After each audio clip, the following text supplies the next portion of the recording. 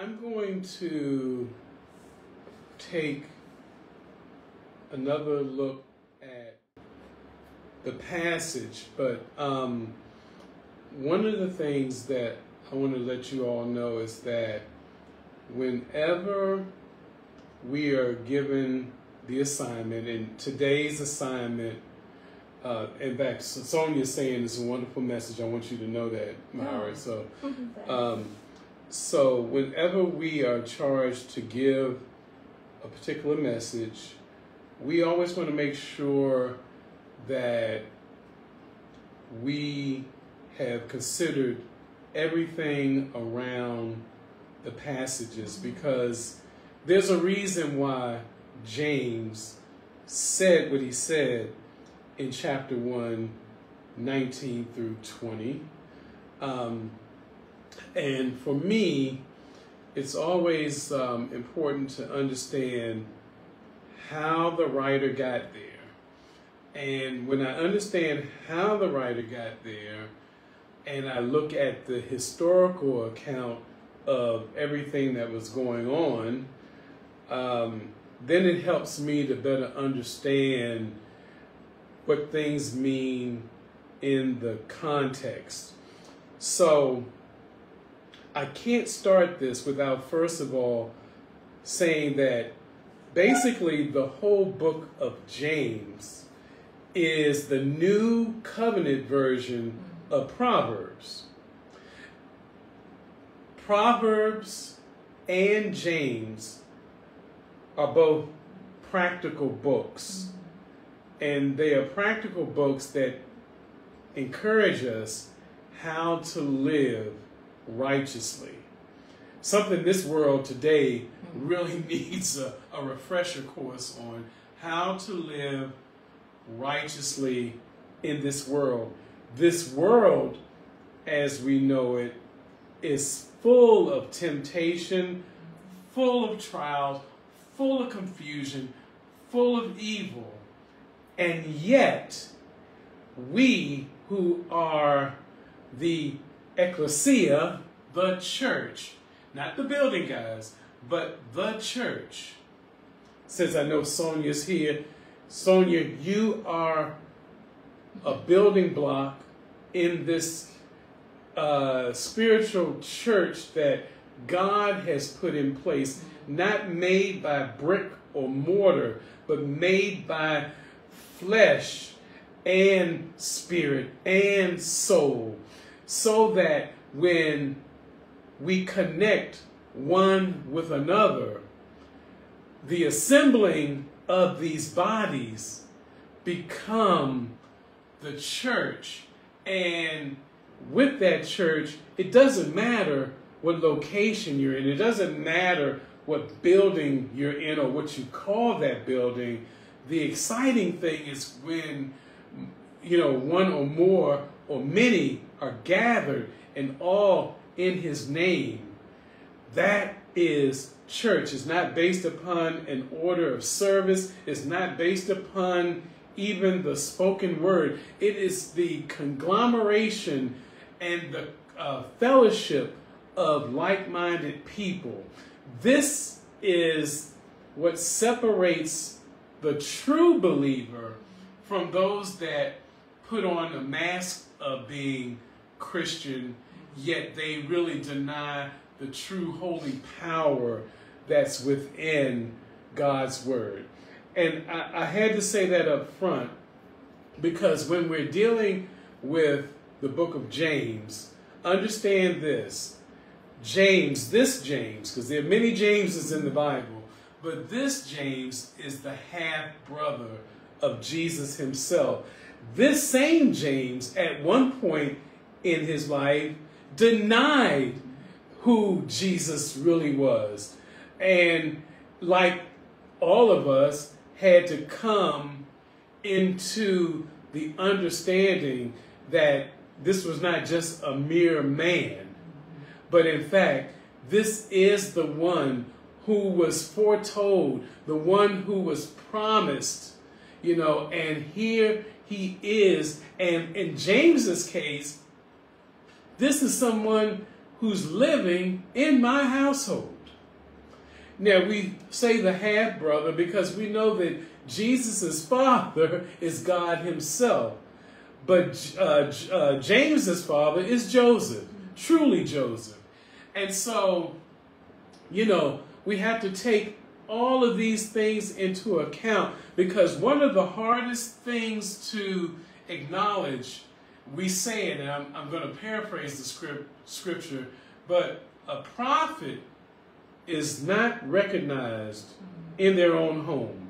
So for James to get to this place, to be able to write this book, and we're dealing with just verses in chapter 1, but to write these things down, you have to understand the incredible transformation that had to take place in him. And as Myra had alluded to, eventually cost him his life.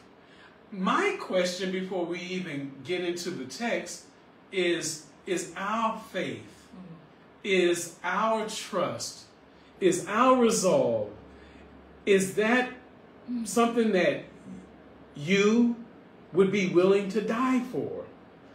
Not that it's always required, but we still live in a day and time where the gospel is hated.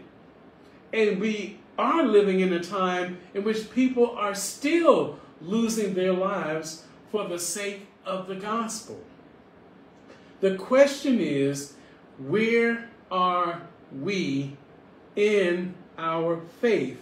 And I'm saying faith, and I'll say faith a lot, because the book of James, particularly chapter 1, is about faith. Now, many would argue, well, it talks a lot about the works that people do, and you know what? Absolutely correct. But what we fail to realize is that those works that James will talk about throughout the book are based upon where an individual is in his or her faith. So I'm going to, of course, focus on our two main verses, but I'm going to pop out other verses and make a few other comments about the whole book, because it matters in why he said what he said in 19 and 20. So I'm going to start, and I'm going to read right from verse 1, because it's important to understand exactly where the author is in the way that he's sharing this and who he's sharing this to. So it says James, I'm reading from the Eastern Standard Version, and one of the reasons why I use the Eastern Standard Version is because it gets rid of the vowels and all the King James language, and it puts it in a place where I think it's a little more understandable without compromising the true meaning in the verses. So most of the things that I read are from the English Standard Version. So again, starting in chapter 1, James, a servant of God and of the Lord Jesus Christ, to the 12 tribes in the dispersion, greetings. Another word for dispersion could be the diaspora. That's the word we kind of use today, diaspora. Same thing. Count it all joy, my brothers, when you meet trials of various kinds. For you know that the testing of your faith produces steadfastness, and let steadfastness have its full effect, that you may be perfect and complete, lacking in nothing. If any of you lacks wisdom, let him ask of God, who gives generously to all without reproach, and it will be given him. But let him ask in faith, with no doubting.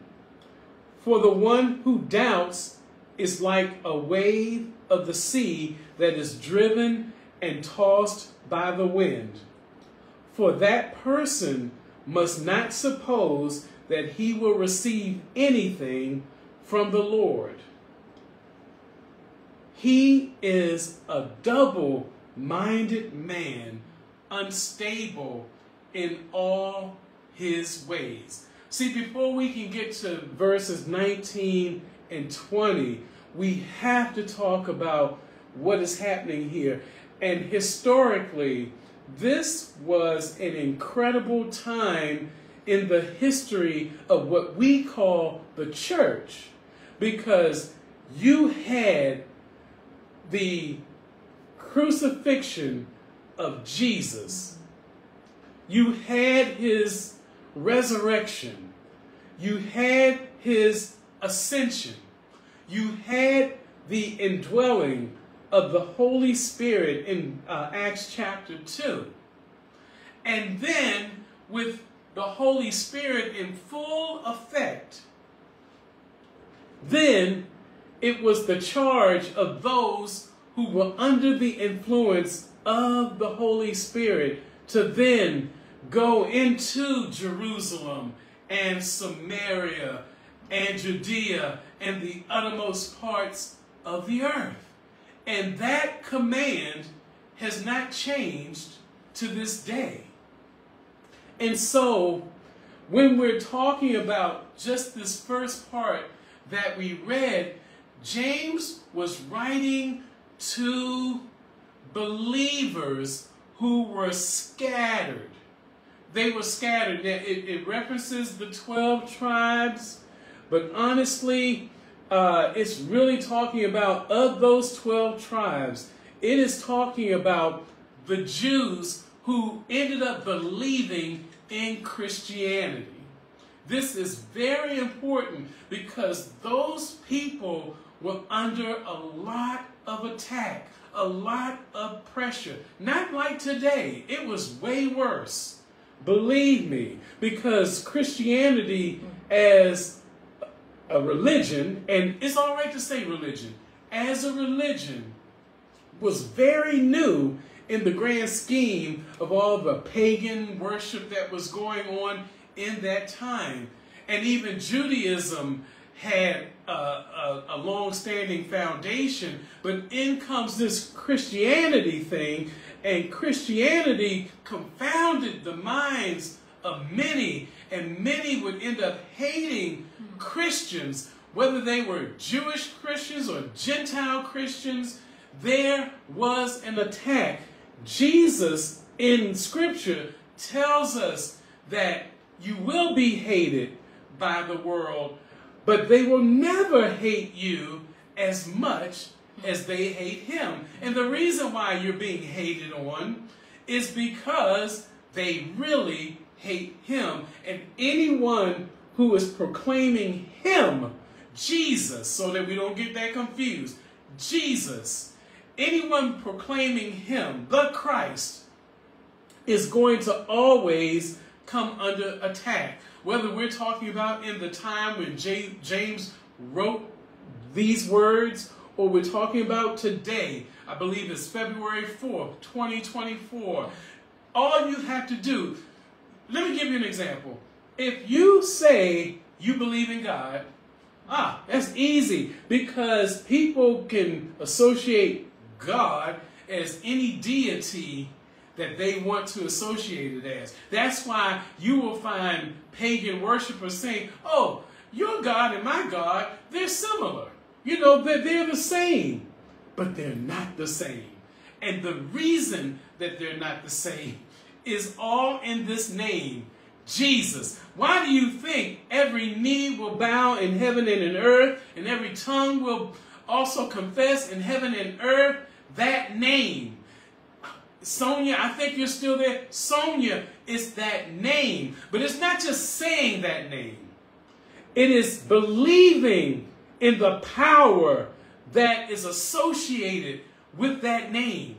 You can go and say, Jesus all day long, and it will have little effect. But when you marry that name, to actually vocally say that name with your faith, and James is all about faith here. When you marry those two, then you see the awesomeness of your Christ literally working on your behalf. And then you don't have to fear, and then you don't have to be afraid any longer. Because let me just let you in on a secret. The world is not going to get better, but we can be better while we're in this world. We can temper ourselves. We can humble ourselves. We can praise more. We can pray more. We can live righteously in the pit of hell, which is what this world is becoming right before our eyes. And so forgive me for being this emotional about it, but this is the only way that I can actually approach the text to make it make sense to me. I have to literally put myself in these words. I was going to have Myra do a bunch of reading. I don't think I'm going to have time to do that because I'm really trying to speed things up a little bit. But let me just throw out some key things before we even get to the main verse. First of all, it lets you know that you're going to have trials. You're going to be tempted. You might as well understand that no one who is a follower of Jesus Christ can get away from it. We literally sign up, Sonia. We sign up to say, hey, here am I. Persecute me. That's what he says when he says, if you want to follow me, deny yourself. Pick up your cross and follow me. You can't pick up his cross. I can't pick up Myra's cross. Sonia, I can't pick up your cross. But I can pick up my cross. The burden that I have had to shoulder. What we don't understand is that if we take the initiative to pick up that cross, then we can understand that then Jesus pops in and says, hey, I will carry the yoke, the instrument of bondage. I will put that upon me. Like it says in Hebrews, you can unload every sin and every weight that would so easily beset you and run this race with patience. Do you understand that James might be saying it a different way, but it's all the same message. And faith, what is faith? Now faith is the substance of things hoped for, the evidence of things not seen. Well, that sounds really fancy, but really what it means, Sonia, and anybody else who is listening right now, what it's really saying is you are trusting in the track record that God has already put in place. If he would do it then, why wouldn't he do it today? What makes you think that you're so special that God would deny you if you're operating in faith? It's almost arrogant to not have faith. Because faith is a substance of what we hope for. And God is all in on the things that we hope for when the things that we hope for are directed towards his kingdom. Understand that we start to want different things when we are in his influence. We're not looking at the cars and the houses and all of the riches that the world promises. We're looking at things that have more relevance, which I'll get into in a moment. These things are the things that solidify our faith. And once you have faith, like I'm going to give you a perfect example. Right now, we are sitting on my comfortable sofa. We are in my office. My wife gifted this office to me. And we are sitting on this sofa. Our faith, and I'll throw another word in, trust, is that the legs won't collapse while we're sitting here. The faith is that we have a foundation so that we don't get injured while we're sharing with you. Well, if we can have faith in wood and fabric, how much more faith do you need in order to trust and believe in Yahweh God, who has invested everything into each and every one of us, particularly Jesus Christ? Oh, man. So, look, he says, if you lack wisdom, just ask God. In Matthew 7:7, it epitomizes that in ask, seek, knock. Y'all just go to Matthew 7. I'm trying to not have her flipping all these scriptures that I have down. But Matthew 7:7 is just an understanding that God is the one who we can ask, and wisdom will be what he will give us in return. Myra mentioned Solomon, and Solomon, yes, made mistakes, but Solomon was also gifted with wisdom, but only when he married wisdom with faith did he come to the understanding that God is way superior. Who can know him? All you have to know is that God is able to do everything that he's proclaimed that he can do in the Holy Word. As we go on in James chapter 1, it talks about riches. Verses 9 through 11. I'm not going to read all of that, but what it's basically saying is, where are you? And I'm making this personal to whoever's listening. Where are you in what you believe riches really are? Now, I know Sonia's there, and I won't put her business out there, but I will say this, because I've talked to her directly. There have been many things that have tried her patience, that could have made her stand on the side of the road and quit. But there's something that was within her. Hey, Janae. Something that was within her that compelled her to stay the course. The road can get rugged sometimes. The road ain't easy. But the payoff is incredible if we would just stand still and see the salvation of our Lord. And what he's saying in the verses is that stop putting your confidence in the riches that this world can provide you. Those riches can be taken away as easily as they're given.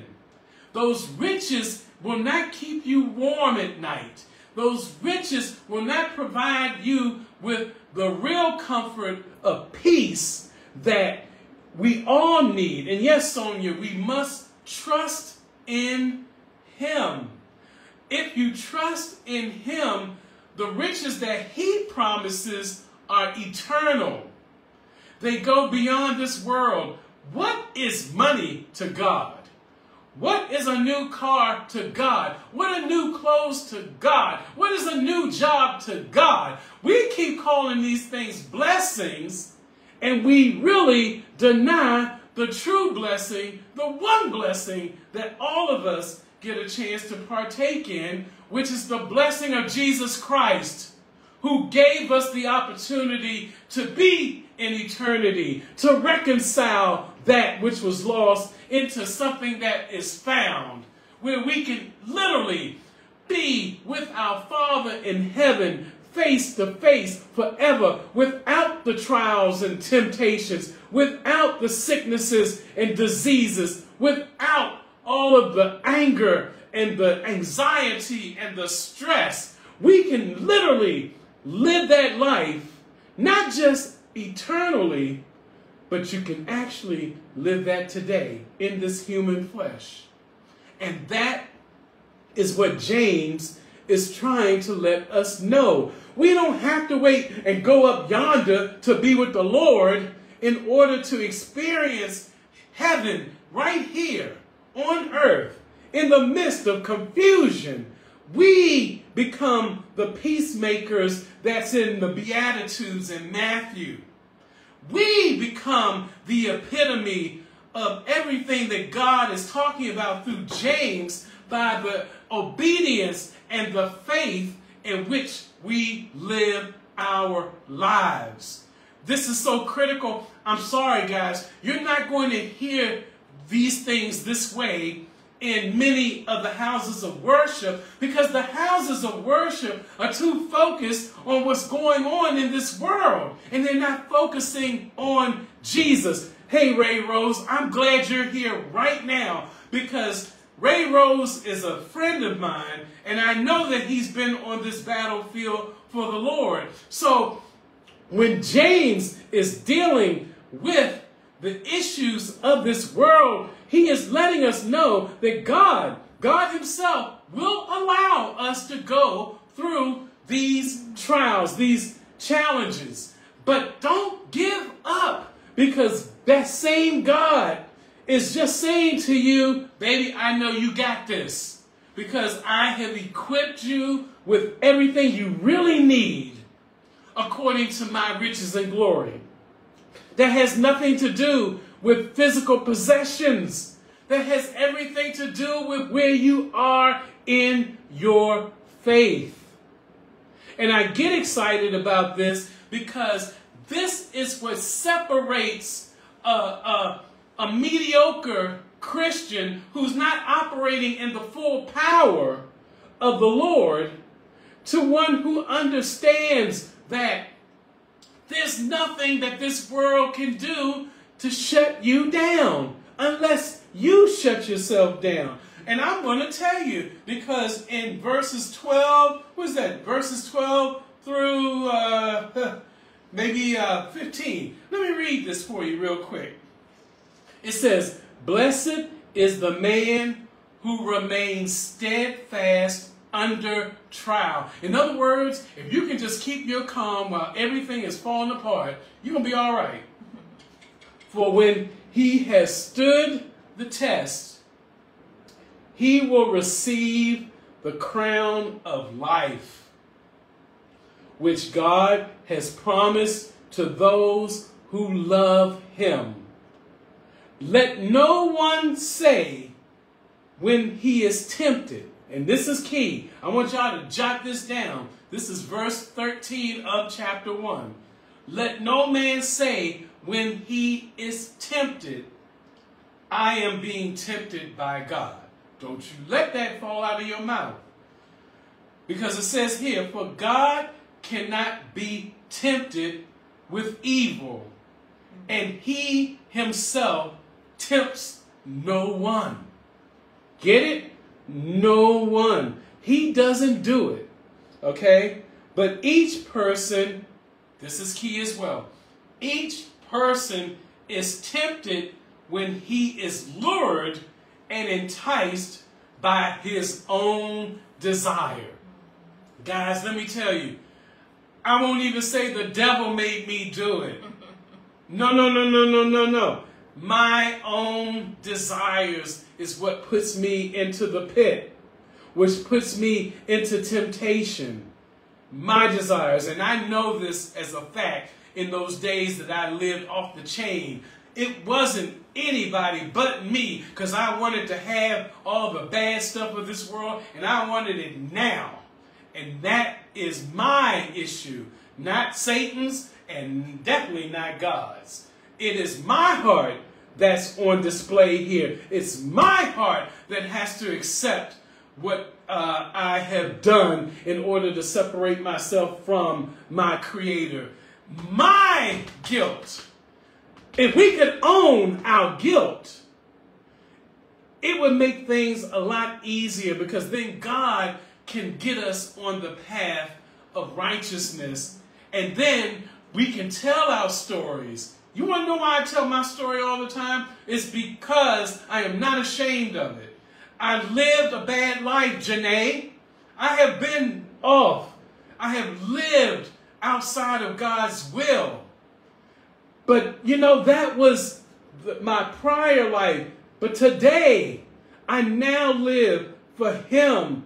And in Him is all of the power that I will ever need. And that same power that is vested within me through Him, because it's not mine, but it's also yours, Janae. It's also yours, Sonia. Ray Rose, if you're still there, it's yours too. And then we can say, but each person is tempted by, when he is lured and enticed by his own desire, then desire, when it is conceived, gives birth to sin. It's like a bad situation with a pregnancy. Okay? It gives birth to sin, and when sin is fully grown, brings forth death. Man. Okay, so James is trying to get those Jewish Christians that are scattered all over the diaspora to understand life is hard. It's going to be hard. They're going to hate you. But hang in there.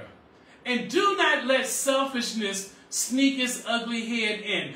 Do not let doubt sneak its ugly head in.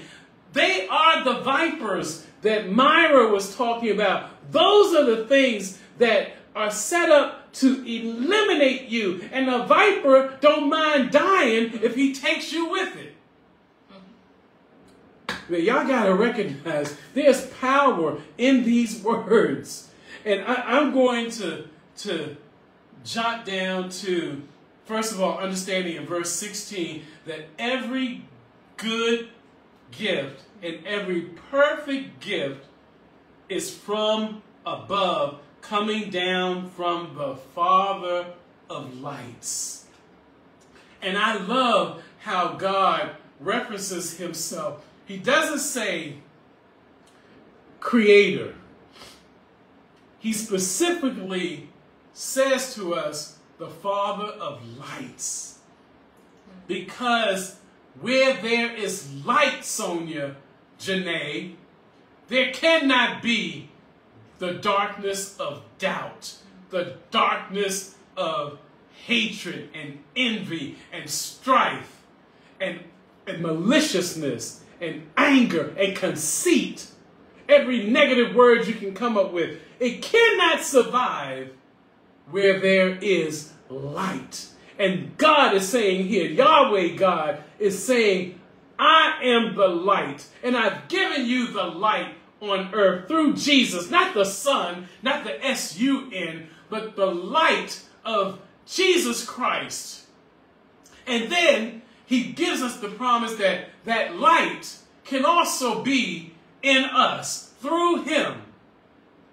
And with that light, wherever we go, Sonia, we eliminate darkness just by our presence.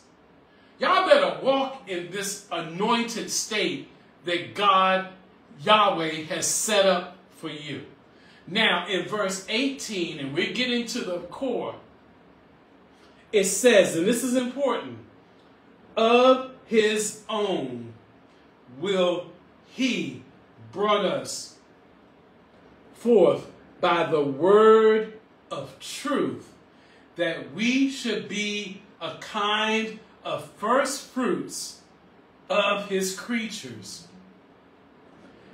Guys, and let me tell you, when I read that, what it really means to just simplify everything is that after God created all of the things that He put in this earth, He's looking at us, sinful us, still as His very best.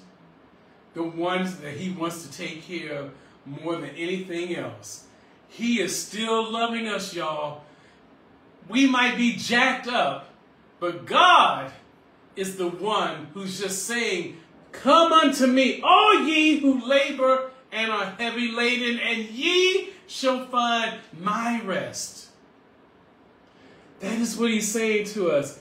Or we can go easy, John 3:16, because he has given us Jesus Christ, his beloved Son, his begotten Son, that whosoever will simply believe will not perish, but have everlasting life. He did not come, at 17, he did not come into this world to condemn us, but that through him we, here's his word, might be saved. The choice is still ours. Jesus is there for anyone who's willing to accept him. But also remember, he's the one who chooses us. And so, now we get to the core of what Kristen started here, verses 19 through 20. It says this, know this, my beloved brothers, let every person be quick to hear, slow to speak, slow to anger. For the anger of man does not produce the righteousness of God. Therefore, put away all filthiness and rampant wickedness, and receive with meekness the implanted word, which is able to save your souls. Oh man, I did a deep dive into this. And so, Myra, I think I am going to put you to work before we close out. And hey, welcome, Philip. God bless you. So, what I'm going to have Myra do, and hopefully we can do a quick flip through the Bible. So, I'm going to break just 19 and 20 out.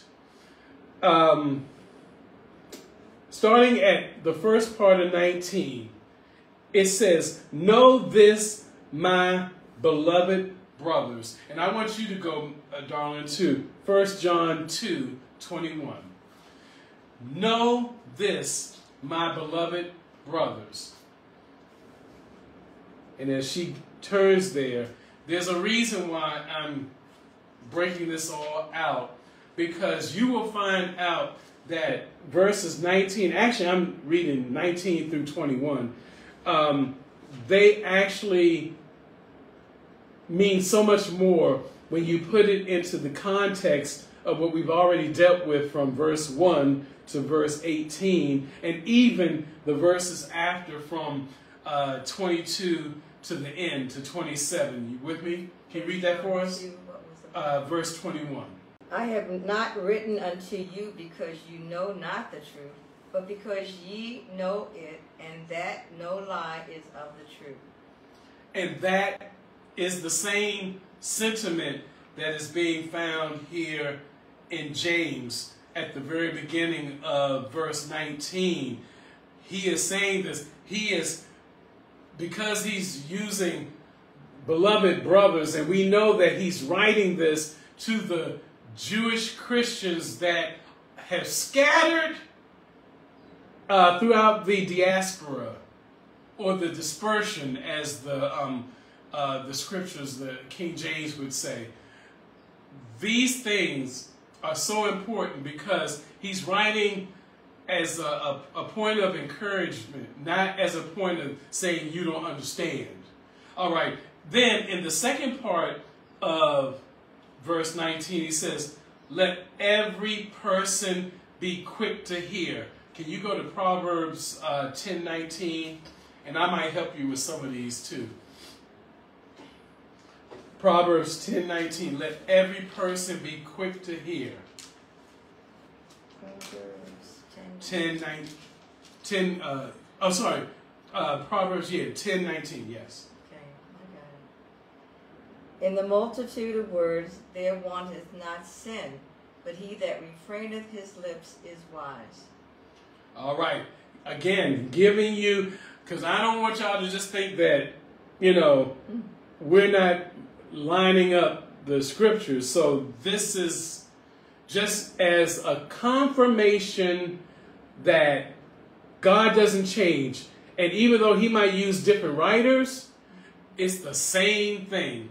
All right. So then he says, slow to anger. Just go to Proverbs 14, verse 29.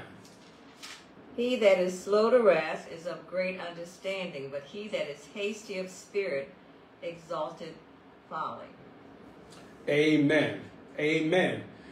Then in verse 20, it says, for the anger of man does not produce the righteousness of God. Can you get to Ecclesiastes chapter 5, verses 1 and 2?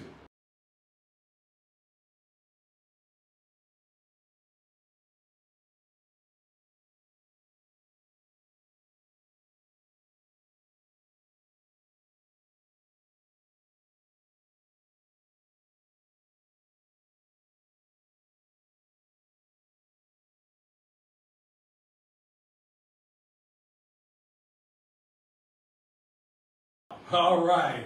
All right. We're just going to blow through this now. Then in verse 21, it says, therefore put away all filthiness and rampant wickedness. Can you go to Colossians 3:8? But now we also put off all these, anger, wrath, malice, blasphemy, filthy communication out of your mouth. Amen. All right. All right. And then the second part of verse 21 is, and receive with meekness the implanted word, which is able to save your souls. If you can go to James chapter 3, verse 13. Who is a wise man and endued with knowledge among you? Let him shew how out of a good conversation his words with meekness of wisdom. Amen. Amen. All right, so with that said, I am going to cover very briefly the remaining chapter and then kind of go back to 1920 real quick. But basically in verses 22 through 25, it talks about the fact that faith is what produces these good works. I won't read all of that for time's sake. But this is, look, the problem with the institutionalized church is that the institutionalized church puts all the value on works and doing things, but they don't focus on faith. And in James, he's flipping that script and saying there are no works to be done without the faith. Everything starts with the faith. When this beautiful gift that we get of salvation that we read about in Ephesians 2, 8 and 9, this gift of salvation, it is by faith alone that we accept that this invisible God has actually gifted us in a way that will totally transform our lives and will allow us to be able to live eternally in his kingdom and not in the kingdom of hell. And that is basically the thrust of verses 22 through 25. And lastly, 26 and 27 deals with the importance of loving those in need in the process. And I do want to read these. and I have a little commentary, and then I promise you I'm out. It says, if anyone thinks he is religious and does not bridle his tongue, but deceives his heart, this person's religion is worthless. Hey, Kelly Nelson, God bless you. Religion that is pure and undefiled before God the Father is this: to visit orphans and widows in their affliction and to keep oneself unstained from the world. I couldn't leave without that one, and I'm going to make this real brief commentary because I got to go there. It doesn't relate all the way to verses 19 and 20, but it's so important to understand this because I looked up all of the passages that I could find that mention anything about widows and orphans. And I'm going to say this. One of the reasons why in Malachi 3, that whole chapter that all the ministers run to when they're trying to get money out of you, and and they talk about the storehouse. Well, guys, the storehouse of that day was a room or a chamber where food was stored in case of famine or to distribute, guess what? To the widows and orphans.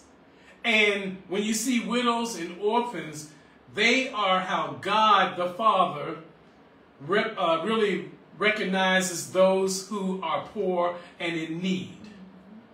Okay, so whenever you see orphans and widows, know that it's a grander way of saying to those who are poverty-stricken and cannot make a way for themselves. One of the reasons why Myra and I have dedicated our lives to the purposes of addressing widows and orphans. She deals with widows. She's dealt with some orphans. I definitely deal with orphans. And I would imagine some widows too, especially in Baltimore. Okay, in any event, we dedicated our lives to the provision of the poor, not just in food, but in spirit as well. As long as we keep ourselves undefiled and focus on those in need, where they say everything gonna be all right. Now, how does this all go back to the key verses that Kristen talked about in 19 and 20 as I get ready to close this? In order for any of this to make sense, we have to be quick to hear. Most of us are so ready to out-talk God, we don't take enough time to listen. Even in our prayers, we speed through it and say amen, and we're gone. And have never really given God a chance to respond. But he says here to be quick to hear and slow to speak. And I confess before at least 5 people that I know that are viewing us right now, I confess, man, the first thing I'm ready to do is tee off when things are not the way I want them to be. And I have noticed that as I've been more convicted in my faith and have slowed down to actually temper myself, honestly, Myra, things have actually worked out better. And the people who have done the offensive have actually come back to me with an apology, or at least with, something that's more positive than just railing in anger. And it was me. I had to slow it down and had to be not so quick to speak. And definitely this next one, slow to anger. Since she is usually the passenger when I'm driving, she has seen over the past 8 years, that's 7 years almost of marriage, and that 1 year, I can't say we were dating, but God was preparing us for holy matrimony. She has seen reactions from me rolling down the window and yelling at anybody that could hear me, to now I might pound the steering wheel, but nobody knows what's going on with her. I'm a work in progress. So I'm just saying, these are things that we have to learn and grow with. Now, I don't use profanity, none of that stuff, but I got a temper. And I told her before I got married, I got a temper, because I didn't want her to be caught off guard. But here's the thing I also want you to understand is that when we are angry, it depends on where that anger is coming from. I was talking about this anger thing, and anger can be in two different ways. Anger could be all about my selfishness, which is what I was talking about when I'm beating my hand on the steering wheel, when I'm rolling down the window and want to challenge somebody. That's flesh. But there's another kind of anger, and I've actually displayed it here in this forum, and that's anger against people that knowingly misrepresent Christ or lead people down the wrong path. And it's in that which I would call a holy, righteous anger that, yeah, I do get angry in those ways, and I have in the past actually called out certain individuals on this platform because they know better. And because they know better, but they are just trying to get likes and subscriptions and all these things that will boost their natural popularity at the sake or forsaking people who are really out here wanting to understand the truth.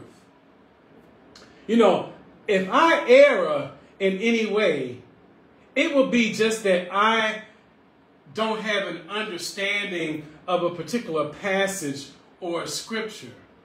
It's not me doing incredibly wrong things that promotes my agenda above Christ's.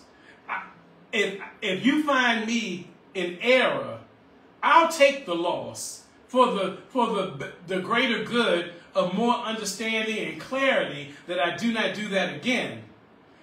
But we have charlatans out there that promote all types of promiscuous living, and they call it the gospel. They are motivational speakers that do not rely on the Word of God. They don't even take time to rely on the Word of God because they have promoted themselves as God. And that's why you find people saying, I go to so-and-so's church, or I go to girlfriend's church. I go, they don't even talk about the building half the time. They talk about the person. I don't want y'all to go to Mac or Myra's church. This ain't Mac or Myra's church.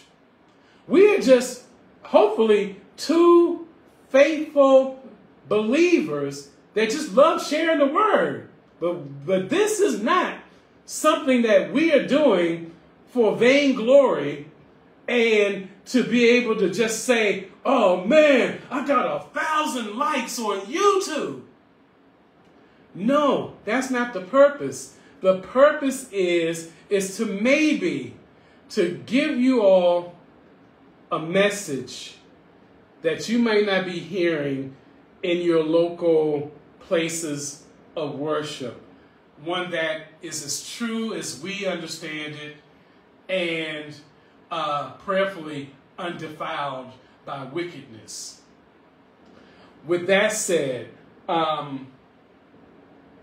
it tells us lastly to remember to put away all the filthiness and rampant wickedness and receive with meekness the implanted word. I like that, implanted word, which is able to save your souls. I almost see it, Myra, like having, getting this transplanted. If I wanted to make it, put it in a natural sense, like somebody had to kind of cut me open and put in these words that would actually be life-giving.